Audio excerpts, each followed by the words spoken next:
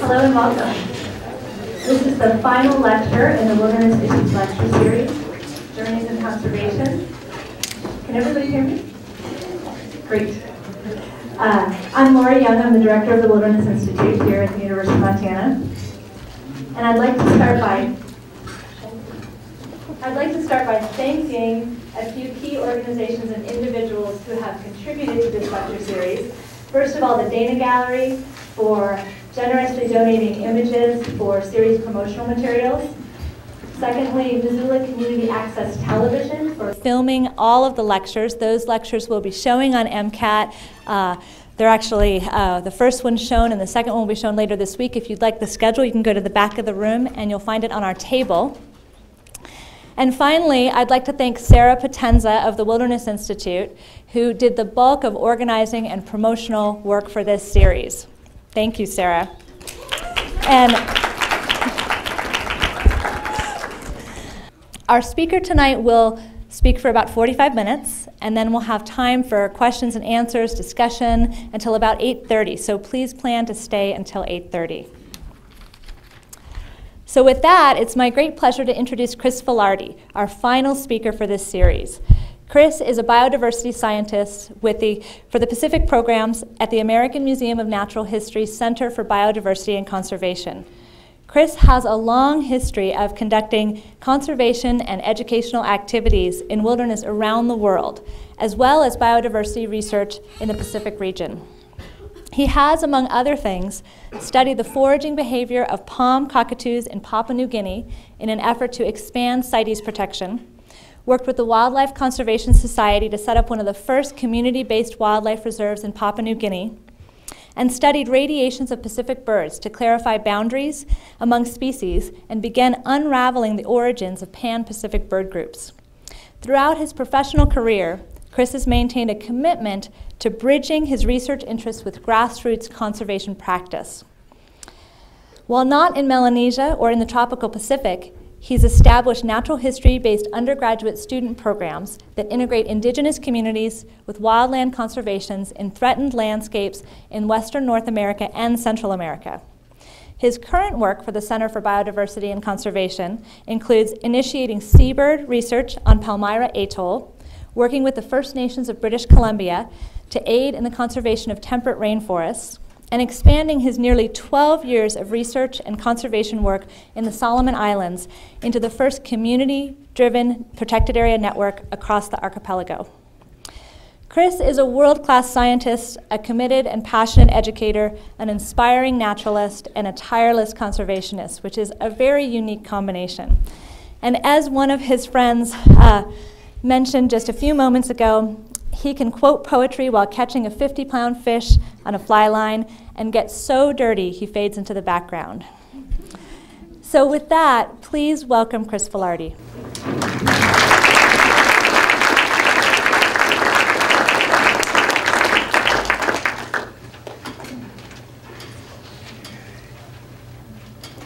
Well, thanks to Lori and Sarah, Nikki Fear, everybody at the Wilderness Institute for giving me the privilege to talk as part of this series. And oh, geez. And thank you as well to the Wilderness Institute for hosting this series once again. I think it's a great gift to our community. So I thank you all, and I thank you guys for coming. So as the last speaker in this series, I thought I should start by saying a few words about wilderness. Now, for those of us of European descent in North America, which is probably most of us in this room, I think we have a very complex history with both the concept and the gathering of places that wilderness is. During our early history on this continent, we feared the feverish swamps and the dark hollows that were wilderness. But over time, as these receded away, I think we saw pieces of ourselves recede away as well. And by the mid-1960s, our attitudes about wilderness has shifted enough that Lyndon Johnson signed the Wilderness Act. And the act coined that famously succinct and poetic definition of wilderness as an area where the earth and its community of life are untrammeled by man, where man himself or herself is a visitor who does not remain.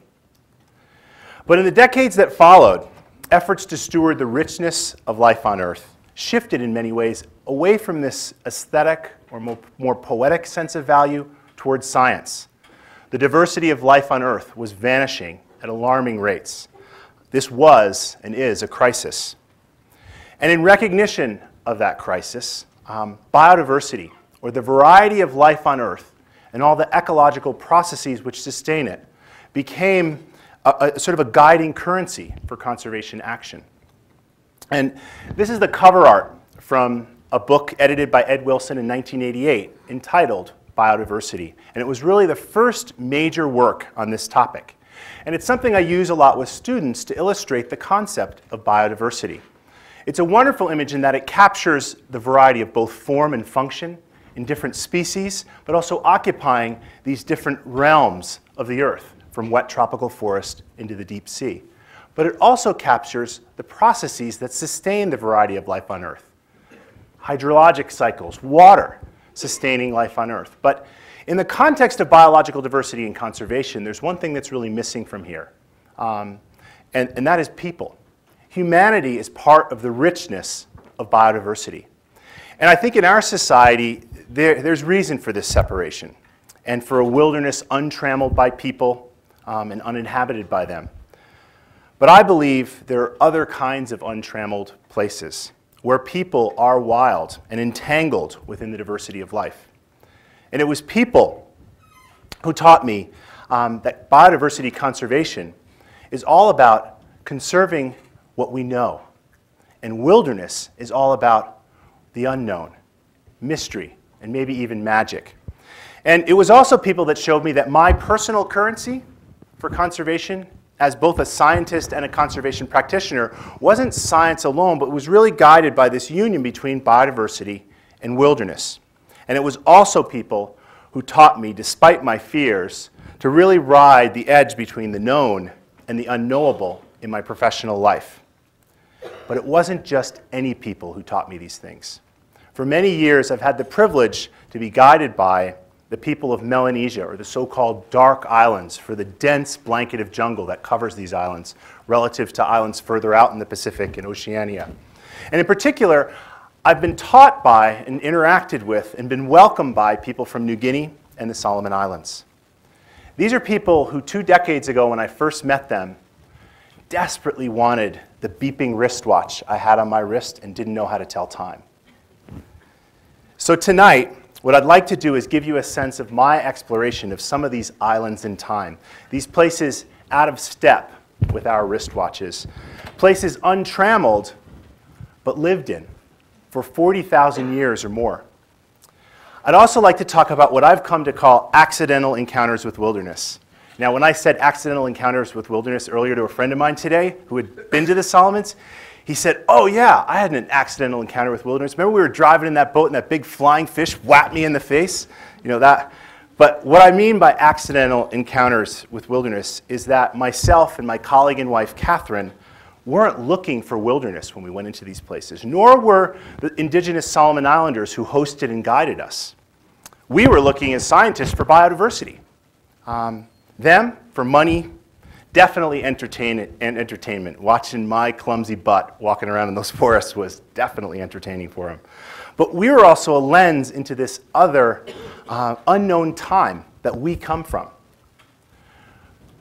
We weren't looking for wilderness, but we all found wilderness. And it was a wilderness that's defined more by unbroken human history with place than by places uninhabited, intact but soiled by human history. And so tonight, I hope to take you on a brief journey into the Solomon Islands to recount some of our scientific expeditions into this place that resulted in these accidental encounters with wilderness that have really inspired a life's work. And I also must say that I just got back from the Solomon Islands, and linear thinking is challenging. So please excuse me if this weaves around a little bit. I've got notes here, which I usually don't have. But for those who are unfamiliar with the Solomon Islands, they lie just east of New Guinea, northeast of Australia, along the equator, and they're nearly 1,000 islands that sprawl out across 1,200 kilometers of Pacific Ocean. There are 7 major island groups in the chain. That top island up there, Bougainville, is actually politically part of Papua New Guinea, and the other 6 main island groups, Isabel, New Georgia, Choiseul, Guadalcanal, Malaita, and Makira, are all politically part of the Solomon Islands nation, an independent nation. Now, as I said, the Solomon Islands lie in the heart of Melanesia. And as a Melanesian country, there are really 2 distinctions that pop into the mind of anybody who knows about Melanesia. And the first is the diversity of human cultures. There's about 500,000 people living in the Solomon Islands. They speak over 100 distinct languages. Some of these languages are as different as Chinese and German. Second, traditional systems of land tenure or ownership, which have been in place for tens of thousands of years, are recognized by law. This means that these 500,000 indigenous people living in the Solomons, using the resources there, actually have sovereign rights over access to those resources, over stewardship to those resources, and over the sort of commodification of those resources. But I got to be honest. I mean, I'm talking a lot about people here, but it wasn't people that first brought me to the Solomon Islands, or Melanesia for that matter. It was that mystery of mysteries. Where did life come from? How do species originate? And how has life on Earth diversified into all the variety we see today? And in this year of the 200th anniversary of Darwin's birth, I think we've heard probably a lot about Darwin and really Wallace independently coming up with this grand idea about how species and life has diversified through time. And of course, this resulted in Darwin's incredible book that's still powerfully transformative to this day. Yet, despite providing an elegant explanation for how species change and diversify over time, this book on the origin of species wasn't really about origins at all. The question of exactly where and how new species form was largely left unanswered in this book on the origin of species. That is, until early genetic theory, unavailable to Darwin, met a young scientist named Ernst Mayr, recently returned from a far-flung archipelago called the Solomon Islands. And when Mayr, pictured here with one of his assistants in Indonesia in 1928, when he went to the Solomon Islands while participating on the Whitney South Seas expedition that was run through actually the museum that I work for now, what he encountered were some of the most remarkable patterns of biodiversity on Earth. And it was these patterns that ultimately led Ernst Mayr and his colleagues to answer Darwin's great unanswered question. And I've got to sort of pause here for a minute and just give you guys a tiny sense of the remarkable diversity of life that really has made the Solomons this sort of unsung hero of our understanding of the diversification of life on Earth, our modern scientific understanding of Genesis. Now, when I say tropical Pacific, you look at these wispy coralline islets and atolls with the waving palms and all that, and that's what South Pacific conjures up. And the Solomons have that, but they're big and diverse. There are huge volcanic islands, tectonic islands. Some of the largest rivers in the tropical Pacific carve through these mountain ranges. Some of the largest inland lakes and swamps in the tropical Pacific flow through these places. And as diverse as these landscapes are, they're all blanketed in wet tropical forest. Along with New Guinea, the Solomon Islands lie in one of the 3 last great intact regions of wet tropical forest: Central Africa, the Amazon, and really the Solomons and New Guinea. And within these forests, these remarkable forests that are still intact to this day, are incredible patterns of diversity. Mayr encountered widespread forms when he was there. Dragonflies, things you guys recognize from here in Montana, or at least in North America. But as he encountered these things, each one was slightly different than organisms that he was familiar with in New Guinea. But it wasn't all that subtle. There were incredible things, like this organism here. This is the world's largest skink, Carutia zebrata, the prehensile-tailed skink. Now, skinks are normally, a whopping big one would be about the size, the body would be about the size of my pointer finger. And they run around on the ground and scuttle about. They're here in Western North America. They scuttle about eating insects, sometimes other lizards. Many of you have probably seen skinks. This guy has this prehensile tail, wraps it around branches, hangs from the branches, grabs leaves and eats them. In the evolutionary experiment that is the Solomon Islands, time and place turned a little skink into a monkey. And it's only found in the Solomon Islands. So it's an incredibly inspiring place. However, the group of organisms that really inspired evolutionary biologists and that essentially created the muse for Meyer to alter our perceptions of the diversity of life forever were the birds. Of the nearly 200 species of birds resident to the Solomon Islands, nearly half of them are found there and nowhere else on Earth. Every image you're seeing here is of a bird that's found in the Solomons and nowhere else. But what was even more remarkable than all the birds Ernst Mayr encountered that were only from the Solomons was as he traveled from island to island along that chain, groups of birds like this thrush, right, would be on all the islands. It's a thrush, but its color would be a little bit different. Its song would be different. And nowhere was this sort of more dramatic than in one of those main island groups of the Solomons, the New Georgia group here. So this is one of those 7 main island groups. And as Ernst Mayr traveled around these island groups, he started encountering these little birds called white-eyes, so called for a ring of white feathers around their eye. And in these southern islands here, Columbongra, New Georgia, Rendova, Tetepari, 3 separate species of white-eyes. This gap here is only 2.5 kilometers. You could swim that if there weren't so many sharks. On Renanga here, no more than 12 kilometers from its nearest neighbor island, a separate species, and another on Vela La Vela, again, 10, 15 kilometers away, and another in the high elevation forests of Columbongra, and then on the tiny island of Gizo, not much larger than the island of Manhattan, a full species bird found only there and nowhere else on Earth. This is arguably the most restricted range songbird in the world. And when Mayr saw these patterns, he was deeply inspired. He had an epiphany. Darwin's great unanswered question, where do species come from? Mayr had a simple answer. Geographic isolation. Geographic isolation and the reproductive isolation that follows as genesis. And I'm not going to go into this here tonight. This isn't the heart of the talk. But this is an undertold story that is fairly dramatic, and it's really what attracted us to the Solomons. But Mayr used this group of birds as his poster child for this idea that geographic isolation and the reproductive isolation of genetic lines that followed is the origin of species. And he used that to define what a species is as essentially a reproductively isolated population of organisms. And birds of the Solomons were his poster child.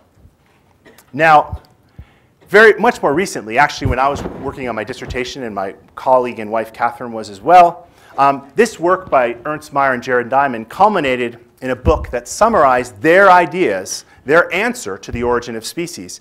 And at a lunch in the mid-1990s, Jared Diamond, sitting across the table from my wife and I in Seattle, echoed the sentiment of one of the most famous ornithologists back in the 1920s. And he wrote a letter to Ernst Mayr when he was shipping off to the Solomons, and he said, nowhere on Earth is there a better place to study speciation in birds than the Solomon Islands.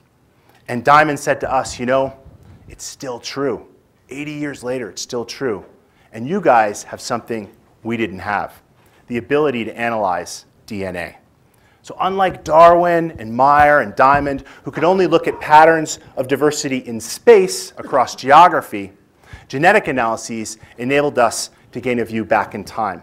So the history of evolutionary change among organisms leaves the equivalent of little footprints that can be traced back in time using laboratory techniques that analyze DNA. But to use and see this new natural history, essentially to create this time machine, we needed to get Solomon bird DNA from the Solomons back to big fancy laboratories in the US, which I actually have no idea how to use. This was all my wife who did this. We couldn't do this in the field. We had to get blood back to the States, and to do that, we had the terrible task, generally in the cold winter months of Seattle, of traveling to the Solomon Islands. And somebody had to do it. But you know, these trips really resulted in some of the most remarkable experiences of my life. And it required working intimately with tribal leaders, with elders, and indigenous people intimate with these places, because of customary land tenure. And though it really took nearly a decade until I sort of stumbled on some kind of conservation practice that I thought could work in this context, and I'll talk about that in a minute, these intimate trips required by our early scientific work really enabled a path forward for conservation that is beginning to work. And there are many stories that I could tell to sort of illustrate how this happened. I'm going to tell one, knowing that really I could tell stories of a number of different places, and they would all be very much the same in terms of their message. But first, we had to get around to these islands to collect DNA. And traveling among the big islands of the Solomons required planes. On the few roads that are there, we had to hop in the back of tractors and hump along. We then took motor canoes and ran up and down the coast of these islands and punched into big river drainages as far as we could until outboard motors wouldn't work anymore, and we loaded all our stuff into dugout canoes and kept going up those rivers and dumped stuff on our back and kept walking in to the interiors of these islands, many of the places which hadn't been visited by Western scientists since headhunters roamed these dark forests, and many other areas that had never been visited by Western scientists at all. It was really a dream for a young biologist, a happy accident, to be honest. It was not planned. But once in those sites, we had to set up places to live, to work, to prepare these specimens, which would enable modern genetic analysis back at museums, and enable us, in some small way, to carry on the work of Darwin and Meyer and Diamond. However, I'm not really going to talk about that tonight. What I really want to tell you about is our experiences in these forests as guests, where our hosts have been living in these forests for tens of thousands of years. And these were people who enabled us to travel in ways that we could have never achieved on our own. They showed us where to go when we were lost or uncertain. They really took care of me, even when apologies for the picture of myself, but there's often no one else with me, but even when I wrote in a grant proposal, I will map that route from the top of Makira down to the coast with my GPS and send you the file. And that's a deliverable in a grant, you know. I got to do it. And they took care of me when I'm going across there, and there's crocodiles all over the place. And I think the only reason my butt didn't get chewed is they had sticks, and they really protected me, actually. It was a ridiculous thing to do. They guided us truly deep into their worlds and actually worked with us and added depth to our work. And importantly, for me as a naturalist and as a biologist, I became a much better naturalist working with these people. They're incredible naturalists. So in these local languages, most of those 100 languages in the Solomon Islands, if you look at the names for birds, for instance, they match our scientific names for birds almost identically.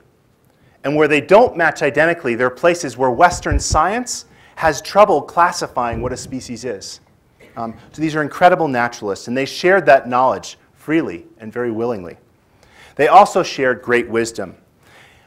Wisdom that came from a generational experience with place, but also through very carefully articulated stories that reflected that experience with place. And I'm going to talk to you about one place to illustrate this idea of these sort of accidental encounters with wilderness or wildness that really inspired meaningful conservation practice. And it's a story of birds and these camps up in mountains, and kind of a spooky story and a bit of an expedition. But ultimately, on this island here, Kolumbangra, when we had to travel from the coastline up to these 800-meter elevation cloud forests that rim the crater, when we had to travel up there, many of the locals who were going to take us there actually hadn't traveled the routes that we were going to go up. However, their ancestors had. And it was described in detail in story. And it was these stories as much as anything that we followed into these places. And it was a bit like walking into a poem. As you ascend these forests, you go from these torrid, sweltering, hot, your toenails are rotting off, lowland forest. And you climb up through areas where the smells of these myrtles, it starts smelling like Eastern Oregon in June, up in those coastal forests there. And then you rise above that into this sort of high epiphytic ridgeline kind of area, and then finally up into these elfin, moss-enshrouded cloud forests, which really are home to some of the most remarkable organisms that I've ever encountered in my life. And many of them, like these two here, they don't have names yet. One of the frogs we found, I thought this was a little froglet, and we found several of them, and I was wondering why there weren't lots of them. Well, this actually is an adult female frog. That coin here is not much larger than a quarter. So this adult female frog, full of eggs, you could see the eggs inside of her, basically fits on George Washington's face on a quarter. Incredible. So, suffice it to say, with respect to science, we really encountered everything we could have dreamed of. The birds were incredible, with several confined just into the crater, the forest within the crater of that island alone and nowhere else on Earth. We got glimpses, and now we're almost sure there's an endemic form breeding up in the crater walls of the peregrine falcon. That's phenomenal. A peregrine falcon, totally looks different. It's hooded. Its whole head is hooded. Spectacular bird, and so much more. But again, what I really want to focus on tonight are really the physical manifestations of customary stories of place that have ultimately guided our conservation practice here. These are 3 stages of a giant longhorn beetle. This is one of the largest insects in the world. I guess it depends on how you measure them, If you measure those horns, it's a whopper. But its body's pretty big. But in story, these 3 stages are thought to represent 3 tribal lines that were born of the original people of Duque, Kolombangara, this island, the Water King. And this older man, when we got up to our camp, he just quietly, he took off. He just disappeared, quietly padding about. And these people never wear shoes. Their feet are like hands, just gripping, walking through the forest. And I'm sure native peoples here used to do that all the time as well. It's fairly phenomenal how quietly they can move through the forest, especially compared to me. But he went around and gathered these 3 stages of the beetle. And he sat down, and he and another older man in this sing-songy, sort of seemingly unrehearsed call and response retold the story of these 3 lines and of Duque that the younger folks had heard probably 20, 30, 40, 50 times, but they had never seen those 3 stages of this bug together in the hands of an elder as the story was told, holding history as it should be. And some of these tough young guys, bulletproof young guys, start tearing up, start sitting there. It was incredibly moving for them. But really one of the most significant stories in terms of this place that really affected me and helped me understand what these folks were encountering while I was encountering this really scientific and wilderness Shangri-La is about a spirit woman named Laki. This guy told us the story, but I had first heard it actually from his mother, who lived to a very old age in the Solomons. And apparently this woman, Laki, was born, came to Kolombangara for marriage from another island in the Solomons called Choiseul Island. She lived on the island when missionaries first got there in the late 19th century. And when missionaries got to these places, it drew people down from the interiors of these islands to head down along the coasts. Sure, they kind of believed in God, but mostly because they could get metal and medicine and stuff from the missionaries. And they came down, we'll believe in God, give us a machete and some, whatever, some aspirin, and we'll believe in anything. So they came down along the coasts and left these places really that they had inhabited out of fear of headhunters who used to roam the coasts. So Laki comes to Kolombangara at that time, apparently from Choiseul, this other island, marries in, and things went bad for Laki on Kolombangara. I don't think she liked her husband. She took off to go home, and nobody recognized her at her home. So she got sent back to Kolombangara. When she went back to Kolombangara, they said, "You're out of here. You left us. You're out of here." Now, it's interesting. Kolombangara is matrilineal, right? It's a matrilineal set of societies, so this story has some resonance, eh? Fine to think globally, but marry locally. But anyway, she came back. They kicked her up into the mountains of Kolombangara. And when she was rejected, apparently she went high in these forests to these old cloisters and reconnected with the spirits of those old 3 lines of Duque. And she lived in these cloisters where the elders used to live. So these are hanging valleys way up inside the crater of Kolombangara. And she lived up in there with them, and they used to live there because they were frightened of headhunters, as I said. And they'd have these conch, they'd blow conches up and down the ridgeline from these cloisters to pass information to their elder spokespeople about whether headhunters were coming, whether they needed to move, or such and such. But anyway, the stories surrounding this Laki, this spirit woman, describe these places and how to get to them in great detail. In great detail. And what's interesting is Laki is said to sort of move about on these cold mountain ridges, mountain winds up and down the ridges. You see her in deep valleys. In your dreams, she's got this white hair, a mossy, lichen-entangled face. And if you come into those places that are described in the stories without welcome, without doing proper custom, you might wake up high in a tree somewhere, 3 days after some really important feast, 2 days after you're supposed to get married, something like that. Laki does stuff like that. She won't hurt you, but she'll really mess with you. Well, one day we're sitting, this was our view from our camp, we're sitting looking down on this calm ocean, and this is at about 1,200 meters. And the local team in our camp suggested they wanted to follow the stories of really their grandmother to these special places that were described in her stories. So I gave them a couple of days off from our research work to sort of follow these storied routes up into the places. And I decided not to go with them. I said out of respect for their culture. They said because I was scared. But I'm sticking with my story. So they went and came back amazed, but they were scared actually too. But when they walked through these cavern-like trails and followed the trails, they had found places exactly as described in these stories. They found stone stairways etched into the sides of these steep valleys that were clean and looked like they had just been walked. They found these terraced taro gardens with springs coming out of the walls of the mountains, and taro's this ancient root crop. And the kinds of taro that were in these taro gardens were thought to have gone extinct. These forms or cultivars of taro were thought to have gone extinct and were still growing as if tended in these little terraces.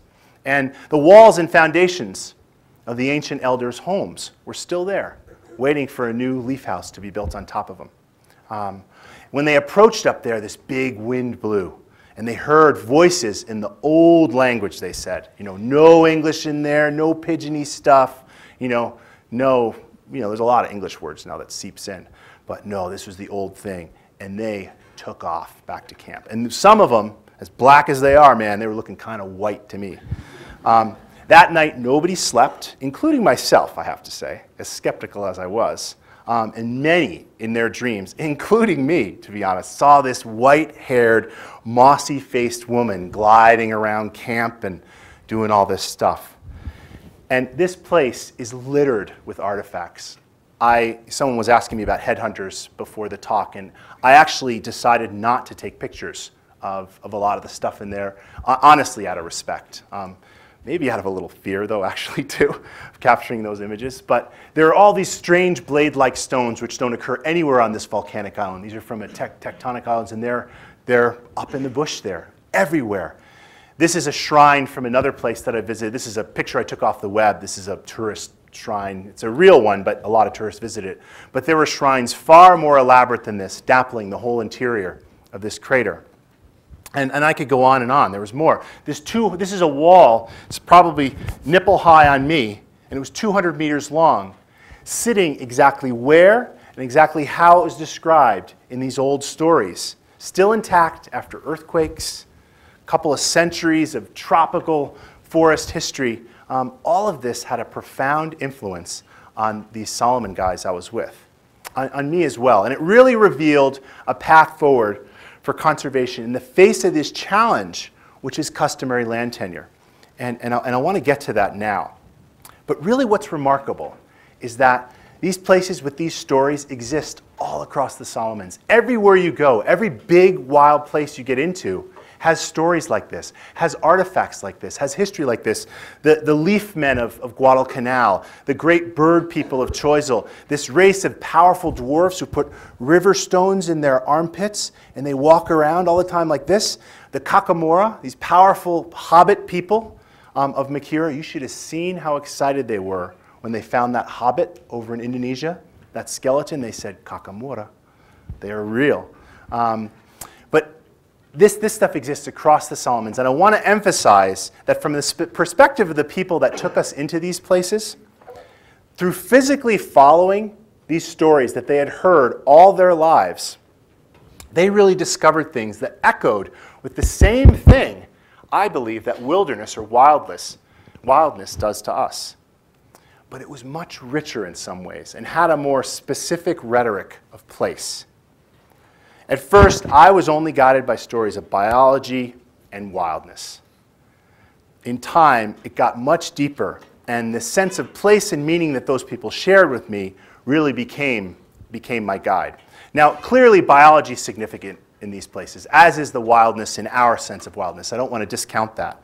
But in the Solomons, I came to see that the real currency for conservation is biology, but it's also custom, what I learned as custom. Now, that's not a misspelling, K-A-S-T-O-M, not like country kitchen, but that's really how you spell it. And custom is more of a concept than a word.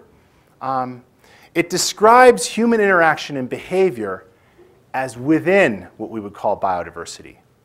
And in the Solomons, it's biology and custom stitched together that really is what that conservation, that's essentially the currency for conservation in this place.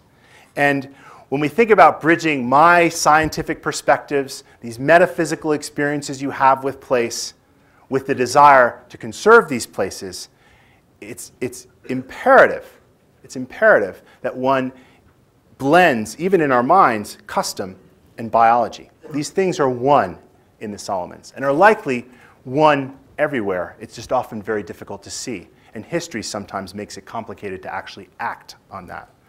Here, I think there's still a great opportunity, but there's also threat.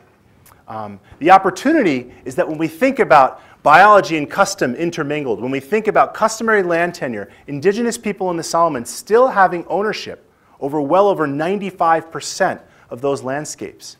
So the resource users are the resource owners. There's great opportunity there, but there's also great threat. And that threat lies in the legal system and the colonial history of the Solomons.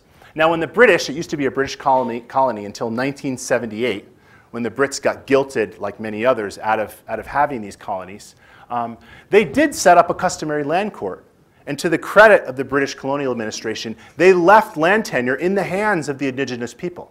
And the customary land court recognizes communal rights of access and use, of ownership over the land. Now, I must say that I have yet to encounter an indigenous Solomon Islands language that has a word for ownership that relates to the land. It's all about use and borrow and steward.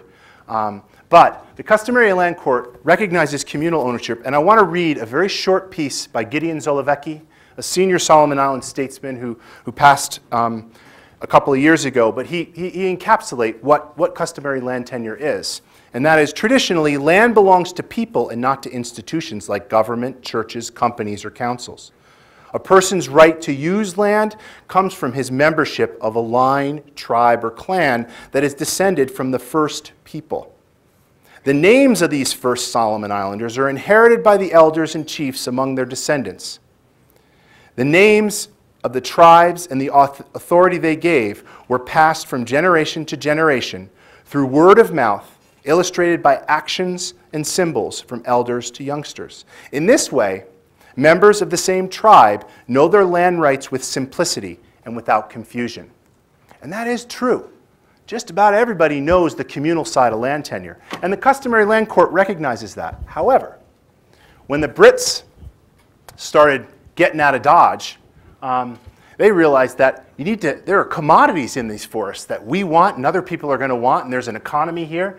And there are these regulatory acts of parliament that are administered through the High Court that say individuals have rights to buy and sell stuff on the land. It basically separated trees and rocks from the land.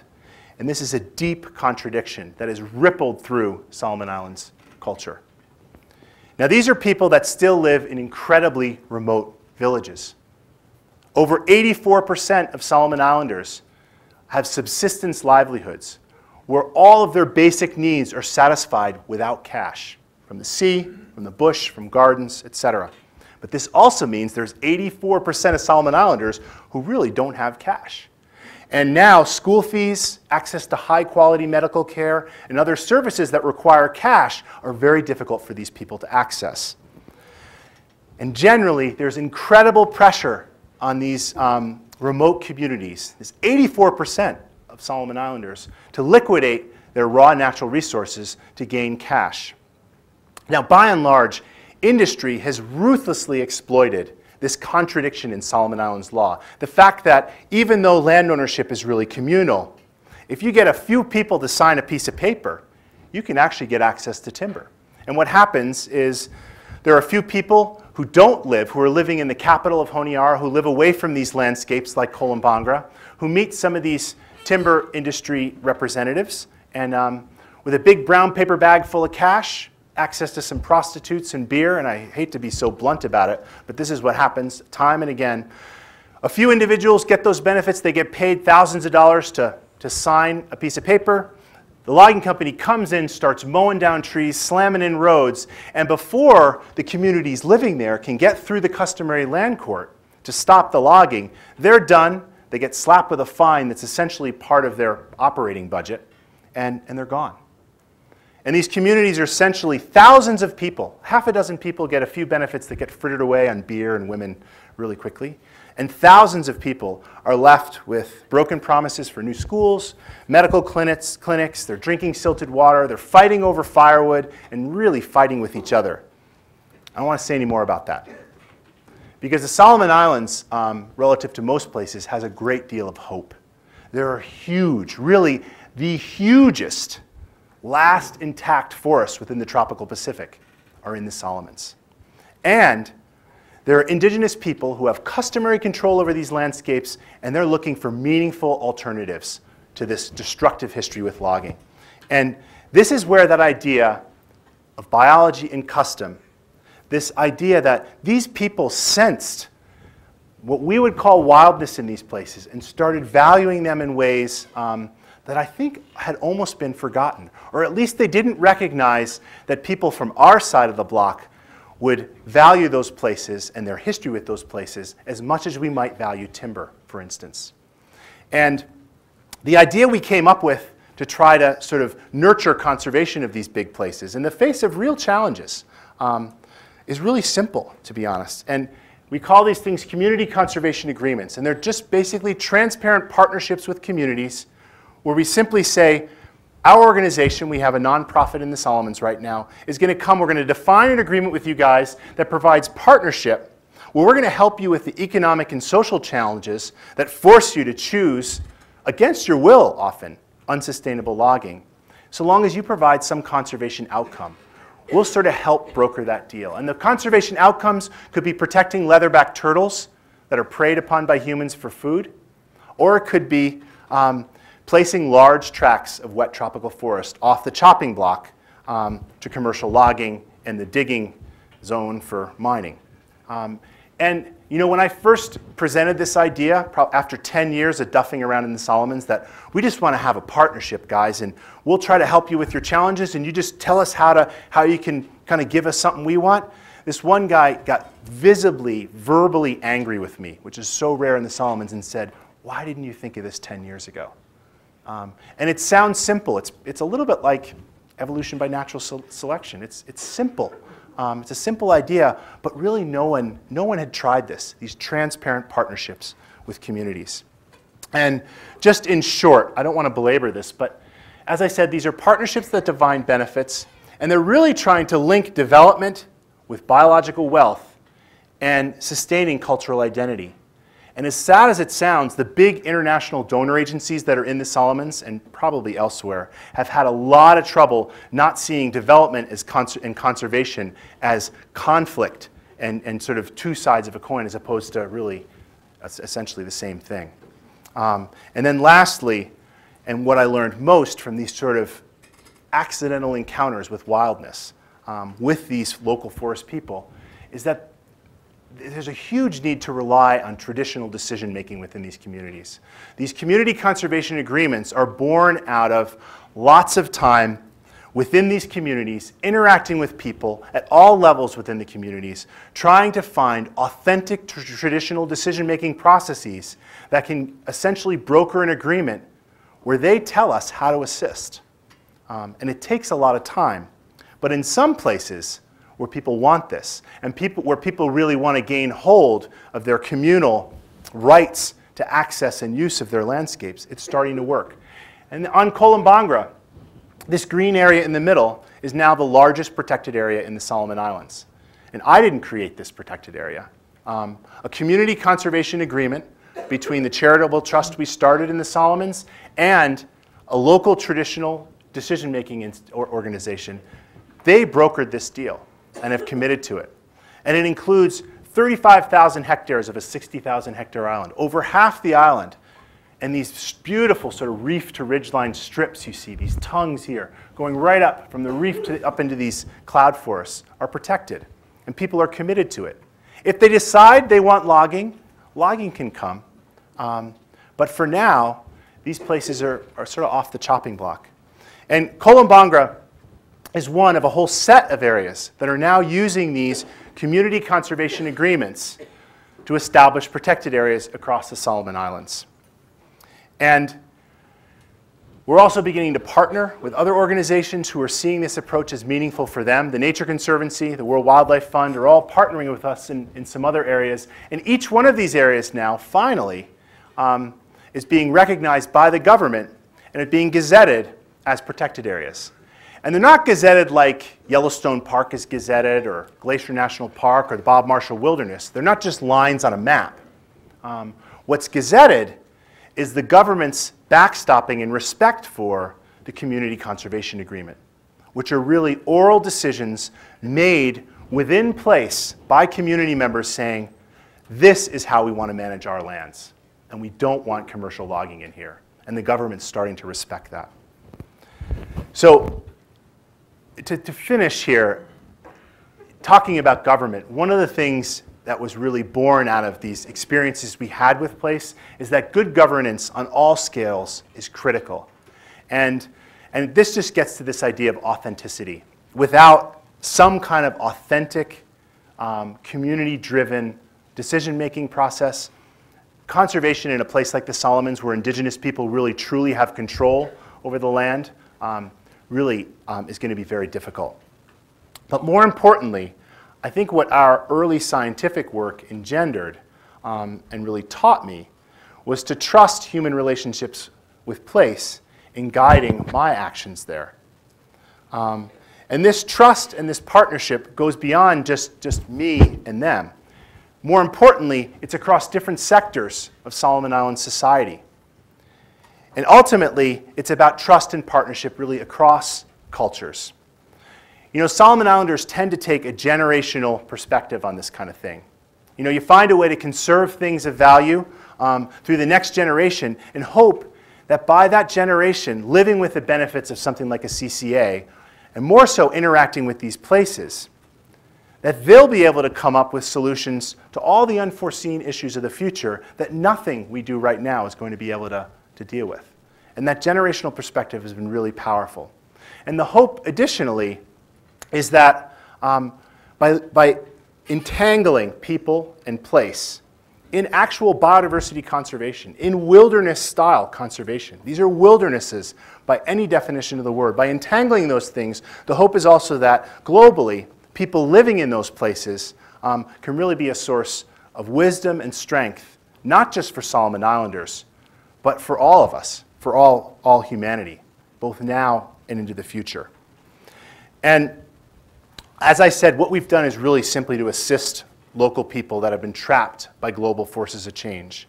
And most of this work has been done through traditional channels, and I've really more been just a shepherd more than anything. And in the end, what has worked I would argue, is guided more by poetry and that kind of aesthetic than by science. And it makes me think about a lot of Missoula is an amazing place. It makes me think about all the voices that we have here in Missoula. David Duncan, with so few words, adding so much to the pull and sweep of casting a fly.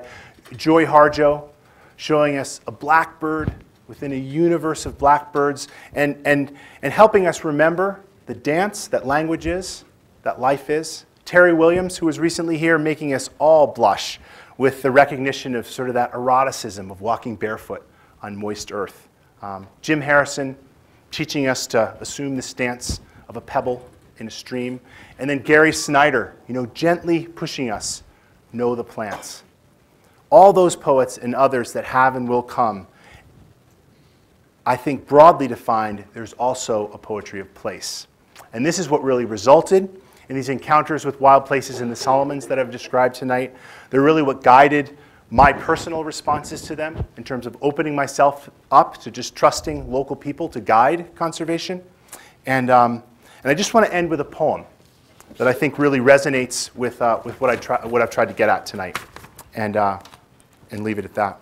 And I apologize, there's a lot of he and himself and man, but this poem was written in 1938 by Robinson Jeffers, and I hope you can see through the he, him, man thing.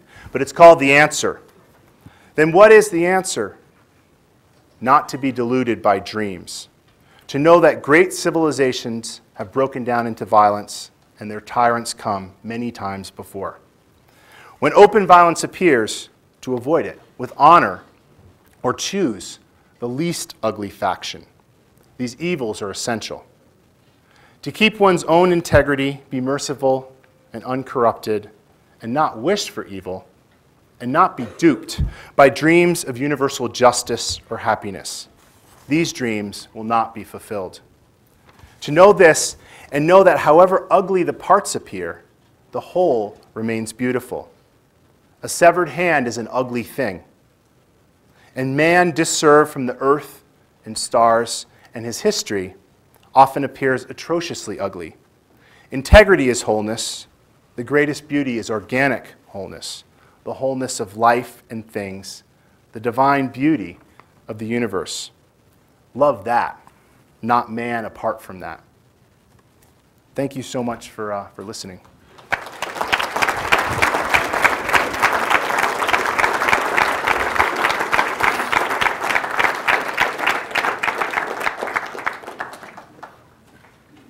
So I guess I'd be happy to answer questions if people have any. Developing benefits, the CCA's linked. Did you provide schools or what? So a lot of the developments are defined by the communities themselves. So for these people to, for instance, to organize and improve healthcare on an island that really has very poor access to healthcare, it's incredibly difficult for them to organize that. So through our organization, what we've been doing is through these community conservation agreements is simply help link them to international donor agencies that provide funding and expertise in that. A lot of what we've provided directly are things like scholarship programs where we're paying community members school fees for them. So these are communities that really have no cash unless they cut trees down. And so what we've done is sort of pay their school fees, and then what little cash they have doesn't immediately go out to school fees. But most of the development stuff is sort of brokering linkages between these remote communities who really have no access to opportunity and these opportunities that exist, through, for instance, USAID, United Nations Development Program, AusAid, things like that. But the actual development projects themselves are sort of up to the community. Some of them are sort of seaweed drying programs, things like that, where they want to market dried seaweed and sort of have difficulty putting together how to access those markets, how much to produce at a given time, that kind of stuff. I was wondering if you could discuss what these headhunters are.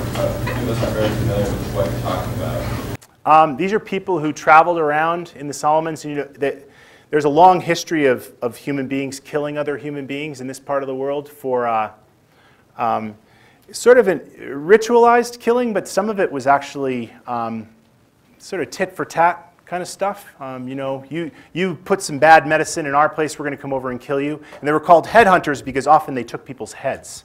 A little bit like scalping here, where you'd kill somebody and take a piece and hang it off the side of your horse here.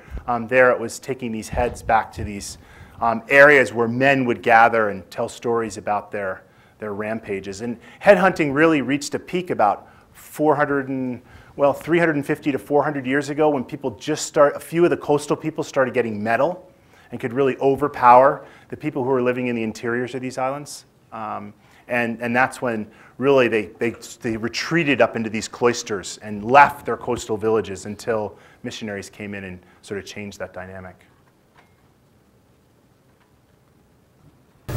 A previous speaker that we had here talked about Medan and the problems with people there, and how tourism is actually a bane to their existence. In the Solomons, is tourism a boon or a bane to them?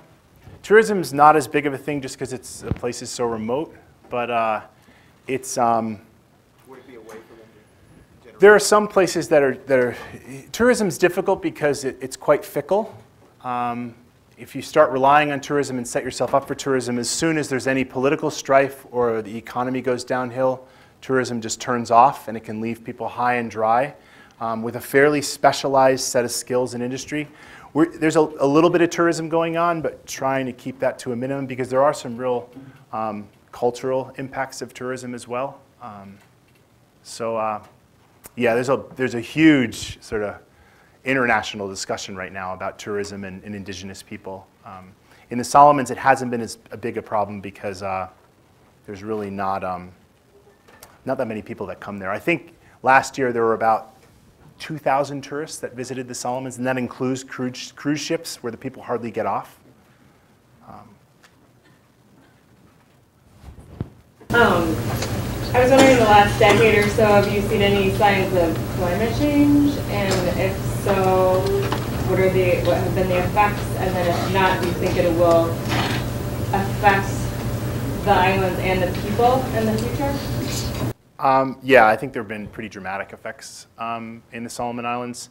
It's a little bit hard to say in that the places that get most affected early in this climate change scenario that we're dealing with are these low-lying islands in the lagoons.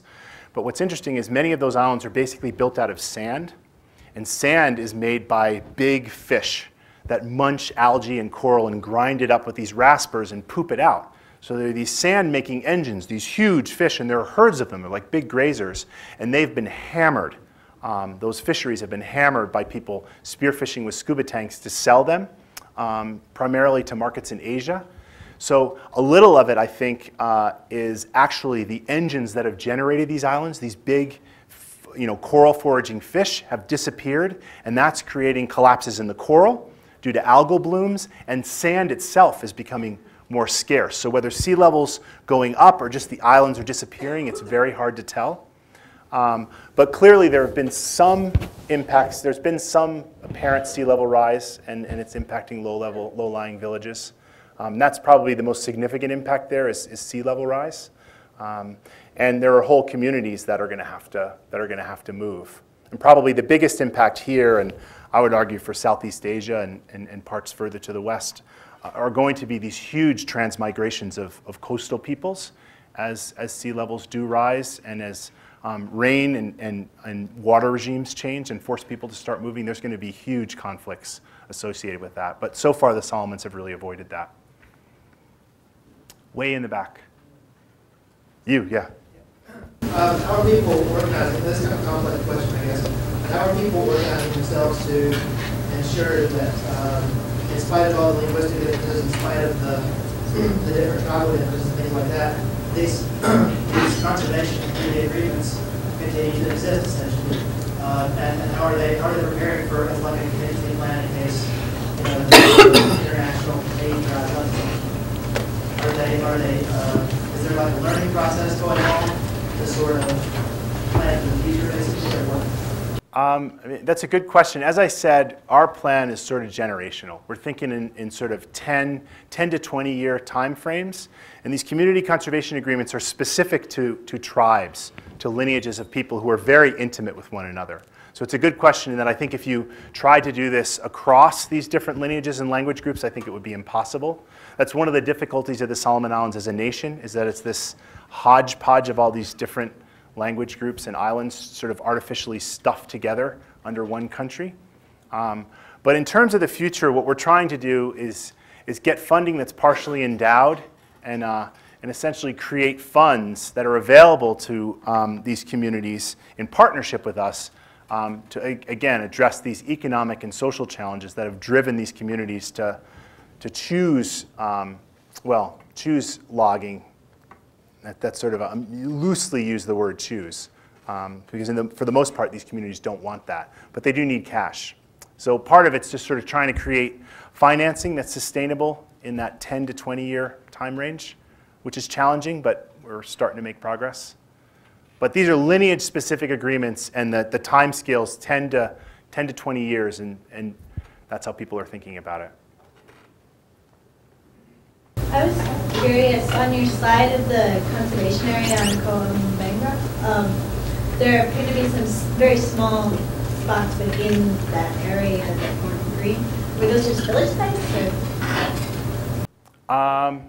Yeah, within the green area, it's pretty contiguous. But around the whole bottom of the island, all the people are in a ring around the bottom of that island. I could probably just pull it up, eh?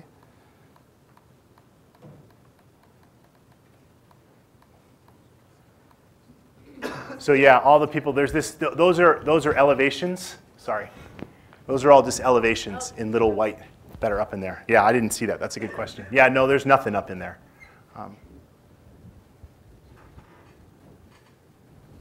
How does Guadalcanal look after World War II compared to some of these other islands that There's a small area on the north coast that's where the capital is, but Guadalcanal's amazing. There's, I mean, most of it's never been visited by, Western people, white people, European descent people, yeah, it's hugely intact. That image of those rolling hills and forests is on Guadalcanal, and that's part of the largest intact forested area in the whole tropical Pacific. But you see foxholes and all kinds of crazy stuff on Guadalcanal. These hospitals the Japanese dug into the side of mountains. It's cool. Yeah? Question. We found two unknown species. How are you going to name them? The reason why I'm asking is that back in either late August or early September, a set of islands down in south by Cuba area, they found the world's smallest snake, and the scientists turned around and named that snake after these ones. Yeah. But not the people that, if it wasn't for the natives there, they wouldn't have found it. That's fun fact.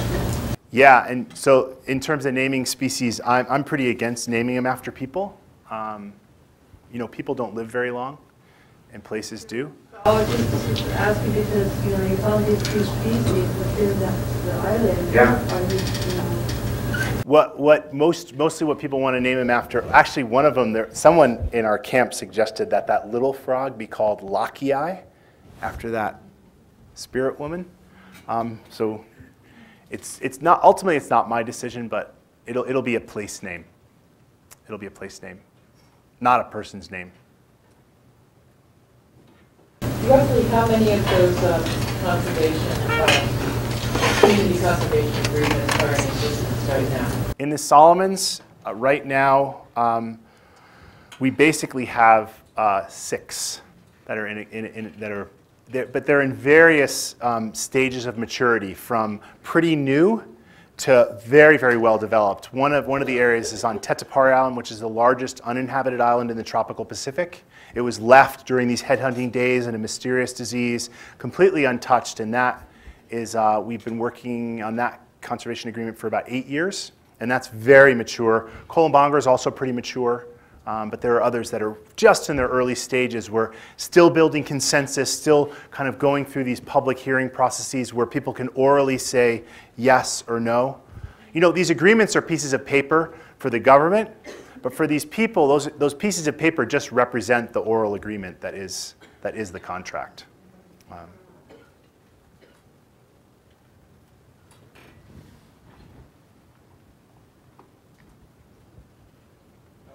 Okay, does shifting cultivation play into the island's culture today? Yeah, it's not as intense right now as it is in other parts of the world in this place, and the soils are very, very rich. But that is an issue, and right now, most of these protected areas allow shifting cultivation in some or part of the protected areas, but because population densities right now are so low, it's not really an issue. But again, that's really something in generations to come that people are going to have to deal with. And the challenges were so great to getting anything done in the Solomon Islands, given customary land tenure and its complexity, that these agreements right now are very, very simple in terms of what is stipulated in the agreements. But agriculture and gardens are, you know, as human population densities increase, are going to become a really, really important issue that will have to be dealt with. But right now, it's not as big of a problem as it is in many other areas because of the low population densities of people. Yeah? What characteristics differentiated the different species of the New Georgia bird? And is there enough genetic information to, like, is there like a genetic tree that you're able to trace them all back to the common ancestor that was years ago? Or? Yeah. You know, it's interesting, when we first started doing genetic research on that group of birds, the little white eyes in the New Georgia group, we thought that was all going to be one little radiation. And when the data started coming in, we realized there were birds from Africa. These little white-eyed birds from Africa started popping up in there, from Australia. And this whole radiation across the entire Old World tropics out into Oceania had evolved on the same scale as that tight little group of birds within those little 10-kilometer gaps of the New Georgia group. And we just published this actually about a month ago. And these are it's the fastest evolving bird ever recorded. And the only other radiation that's faster, meaning the only other set of speciation events that we know of that happened faster, are these little cichlid fishes in these lakes in the Rift Valley of Africa. So an incredible story, not really what Meyer thought was happening there. Right? Meyer thought those guys were all their closest, each one's closest relatives. His idea about geography and reproductive isolation generating new species was right on. I mean, that's been corroborated again and again and again. And it's more complex than that, but that basic idea is spot on. But those birds are wildly complex, and the sort of, you know, the cliff notes to that story are, they evolve faster than any other bird we've studied in that way to date. And actually, while they were evolving that fast, ended up being able to spread across basically an entire hemisphere. So how fast? What do you mean? 100 species came into being over a hemisphere in about 2 million years. And that's just about the fastest we've ever recorded. But what we don't know is they could have all burst out about 250,000 years ago, or they could have all burst out 1 million years ago. That kind of stuff is difficult. We don't know how to interpret that kind of DNA data with that much specificity, but pretty much it's on the order of a couple million years, and you got about 100 species.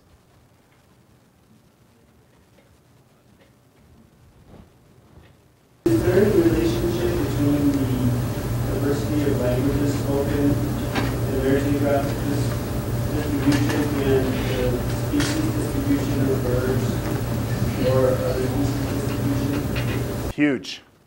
Really cool. So in that New Georgia group, there's that island Vella La Vella. And for birds and language, it is a completely bizarre place.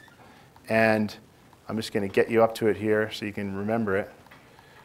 But this island here, this red island right here, for birds, that bird the little Vela lavella bird is related to a whole other group of birds. And people's languages there are related to a whole other set of language groups relative to even Renanga or Gizo or Kolombanga. So those patterns are amazingly concordant. I mean, I've thought about it a little. I don't know exactly how to explain it, but it's pretty amazing and cool. Did you have a question up there? I guess I'm curious to know, with information like you just presented us about how relatively, relatively short period of time, but extremely long for us, period of time it took for those 100 species to develop. Getting that kind of information out to a larger audience seems to me to be the kind of thing that would help people understand the gravity of the rapid rate of species loss going on right now. And is there any thought of, I had no clue how long it took for species to evolve like that. And you say that this is the fastest for it's pretty amazing. And it seems like the kind of information that would make someone stop and think for a moment. I'm wondering if there are any efforts to get that kind of information out to the general public more than what's going on right now. Yeah, no, there are a lot of efforts. I think we sort of suffer from information overload. If you were to go on the web and plug in white eyes or plug in fast speciation or something like that, a whole slew of websites would pop up talking about that research. But it's really challenging to compete in sort of with the media engine right now to get messages like that out and have people cover them. It's very challenging.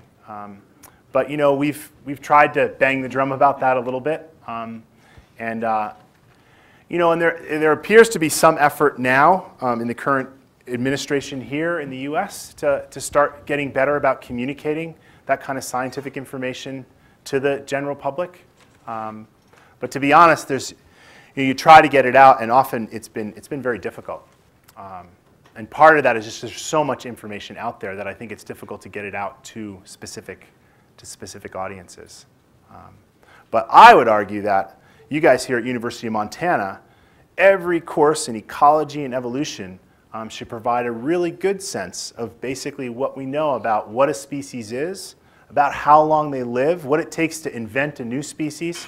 I mean, we don't have great answers to all that stuff, but we have pretty good answers to that stuff. And there are great ongoing discussions that relate to that stuff. And at least in my education, I didn't receive that as an undergraduate. And I've tried hard in my teaching to try to provide that to people, but it's challenging. There's so much information out there now to cover that's a real challenge. But I would hope that that gets included in curricula here, whether they're evolutionary curricula, basic biology, evolution, because I agree with you that it's really compelling, important information. Chris, can you tell us why you decided to become a biologist? Well, I was going to be a fisherman. I think I've told you this story. I was going to be a fisherman. I'm Italian. I grew up in the Bronx, and I was going to be a fisherman, and I love fishing, commercial fishing. My relatives all did it. I was going out there, and you know, to line fish where I'm from in New York, you got to follow birds. So I was following birds around, learning about birds all the time, and loving it. But just about when I graduated from high school, I said, I want to be a commercial fisherman. I'm going to stay. I'm not going to go to college. My parents said, well, we have other plans, A.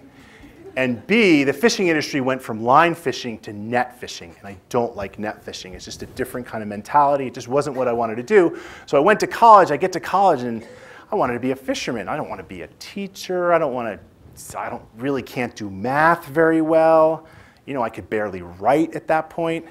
So then there was this ornithology class, and I thought, wow, I know a little bit about birds. I've been following those things around for years. So I took this ornithology class and realized that there were all these people out there who were basically crafting these stories about the world around us and connecting patterns with the processes that invented them and kind of writing this script or these maps that would enable us to understand how and maybe even why we interact with the world the way we do. And that was incredibly inspiring. The other part, which I didn't tell you, is when I was going to fishing and all that, my parents took me to the American Museum of Natural History as a kid. And between that and Wild Kingdom, I was I thought, wow, if I could do something with animals, that'd be pretty cool. And all I came up with was fishing, but ultimately it turned out to be biology. So you obviously have a strong value around education and also research. I wonder if you could tell us about your most recent trip to the Solomon, what you did and what your objectives were. Mostly my objectives were to visit with these communities and just show them that I just feel like what they're doing is remarkable. And just giving them support, just because often there's a lot of animosity toward communities that organize themselves against logging. These logging companies have a lot to lose if communities organize and want to go down a straight and narrow path. So there's actually been physical violence in relation to these community conservation agreements, so a lot of it was just standing with people. I went and checked on some of the scholarship programs that we're delivering and met with students. And a wonderful colleague of mine from the Nature Conservancy, Sanjan, who many of you probably know, came over there with me and brought some donors, actually, some donors to TNC, board members for TNC, brought them over to the Solomon Islands, and we gave them a tour of some of our sites to hopefully tempt them to support them, but also to get their advice on how we could kind of craft a fundraising vision to really make these things last into that generational 10 to 20 year time scale. And I did a little bit of bird work too.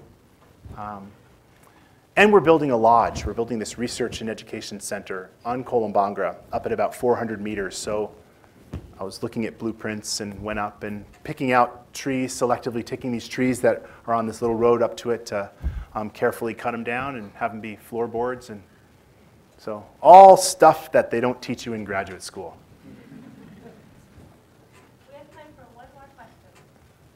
You mentioned there were 7 major routes to Solomons, and I was just wondering what the other 6 origin you're thinking about tourism and varieties like that. Are they reacting to So he was asking about these 7 major groups, and I probably wasn't clear. Like I said, my linear thinking is challenged right now. But there are 7 main island groups. This is one of the island groups. And all of those island groups have been heavily influenced by this pressure to liquidate raw natural resources for cash. I mean, just to end on this, I hate to end on a sour note, but it is this industry, and there are a few people here that have dealt with this. This industry is terrible. There's things like transfer pricing, where there's a big Indonesian company that has all these puppet companies in the Solomon Islands that interact with Solomon Islanders. They cut the trees down, they sell the logs to themselves for about 20% of what they're going to sell them for on the open market, pay royalties on that. Then that gets cut up again. Royalties that go to the villagers are, I mean, sometimes people get $14 for literally, you know, $150 million US worth of timber. This is not cheap timber. So 50, 60,000 hectares of tropical hardwood timber. Think about that. The foresters in the room. These are species like Vitex, Calophyllum. They're highly valuable species.